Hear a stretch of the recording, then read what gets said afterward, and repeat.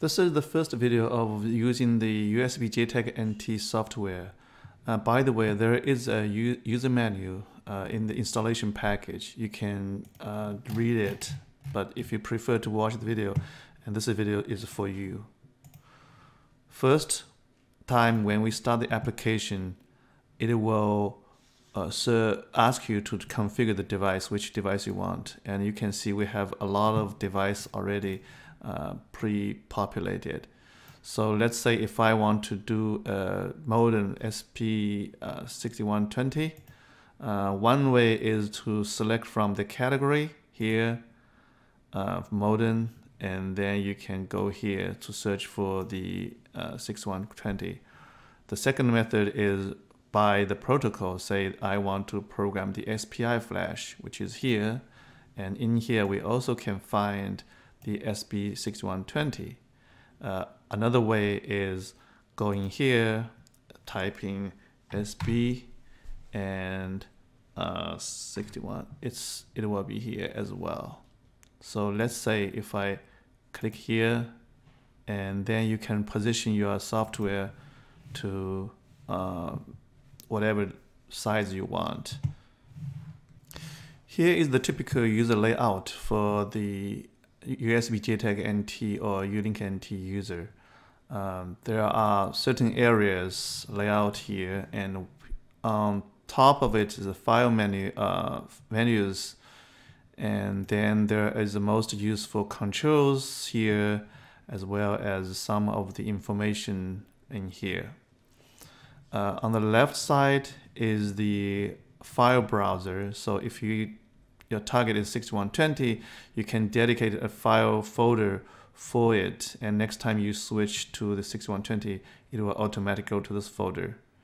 And on the bottom side, it will display some information about the file you choose. And on the right side here, there are tabs here. First is the output. Some of the information will be displayed here, and then will be memory tabs. So the USB JTAG NT logically organize your memory into named memory space.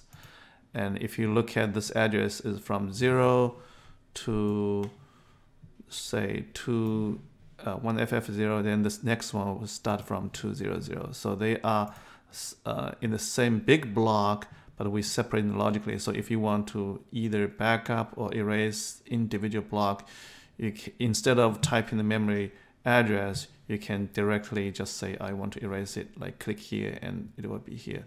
So the memory space here, a block here, also represent the range here. You see, if I click blank, the range will be automatically blank. So if I'm in this view and I want to select certain area to program, instead of typing on the tabs, I can say, okay, I want to program this area, and then you can click this button.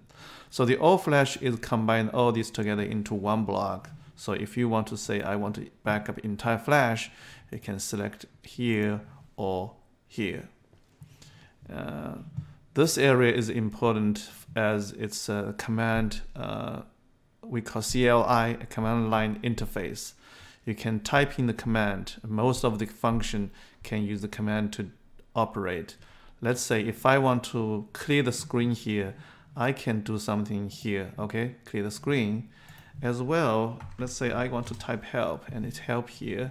I can also use the one of command called CLS, and also clear it. So for an advanced user, this will be a lot of helpful, because we also have a script feature which you can execute the command in sequence, or even have some logic like jump and loops.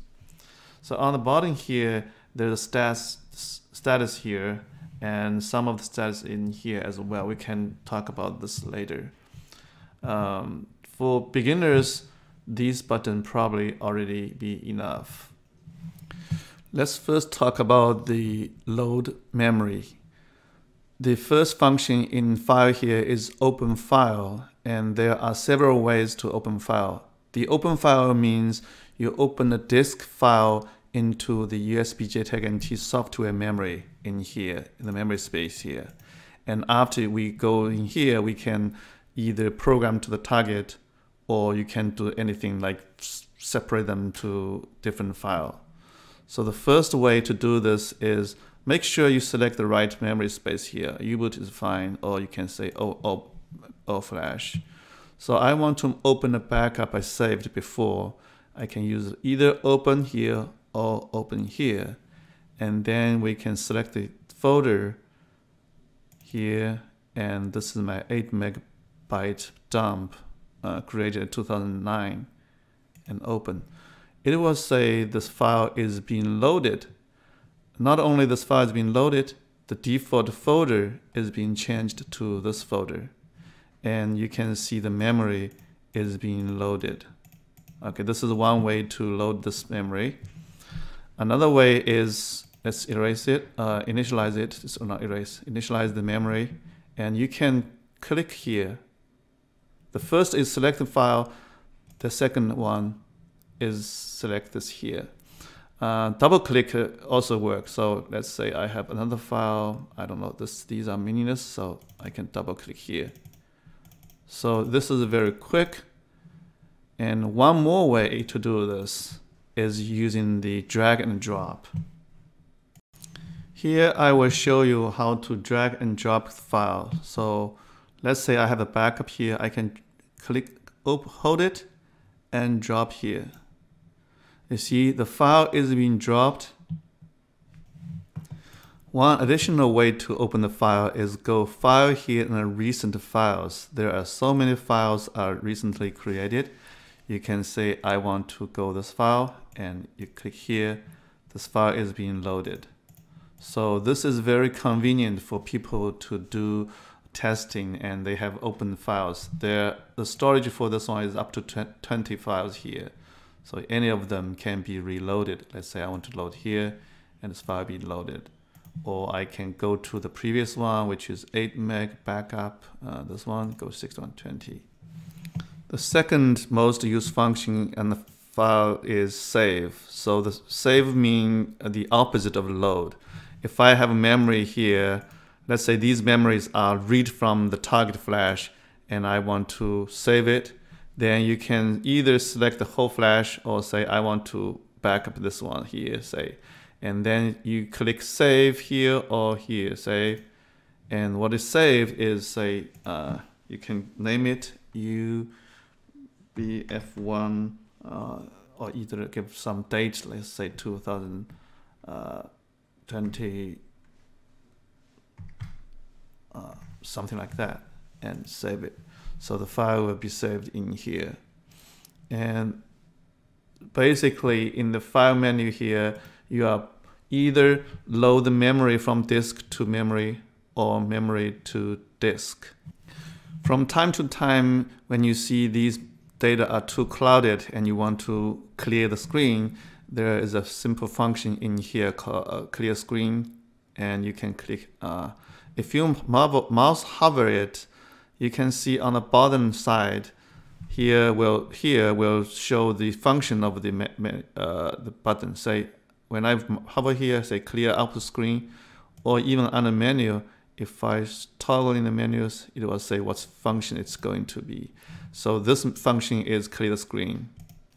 The first function under tools is config, and we can either execute from here or click this button. And here we can search the target or search from the category, protocol, or direct target select. The feature here is there's also some function called register view. These are useful for certain targets like BDM, NT, and MIPS target. You can do simple debugs. You can see the register of the target. And auto script is when you selected it, and then it will auto execute a script. This is for advanced user, and we are not going to talk about it. The CFI debug is recently added feature that if you find unknown flash and we cannot easily make the flash, and then we can save this file to us, and we can create the XML for you. And one more additional setting in here is select where the script directory is going to be. On the menu here, tools here, there is a activation menu. This is a lot of questions being asked. Let's say I plug the target, and a dialog of activation will populate it. If the device is not activated, this dialog will be populated automatically. And if it's already activated, we can show you later on. So the activation idea is you have a hardware with the proper hardware ID, and you need to give your original email address, and we will give you the code.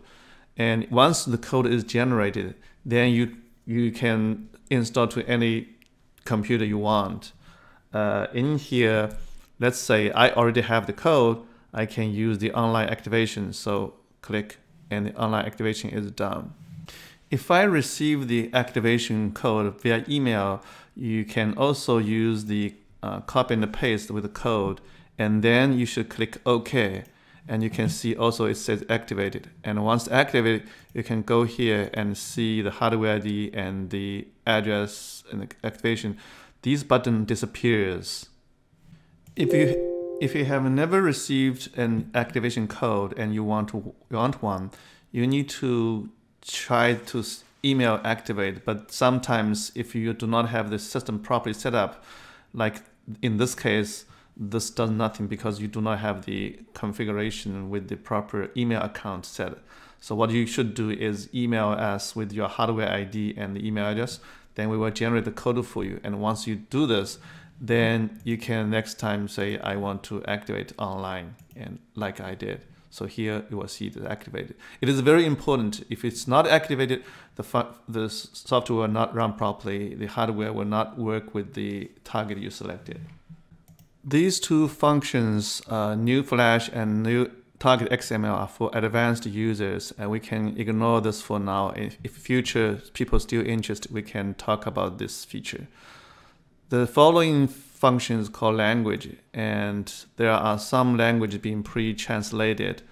Let's say I want to switch to simplified Chinese here, and we can select, and then the menus and helps becomes simplified Chinese, and we can go back to default English.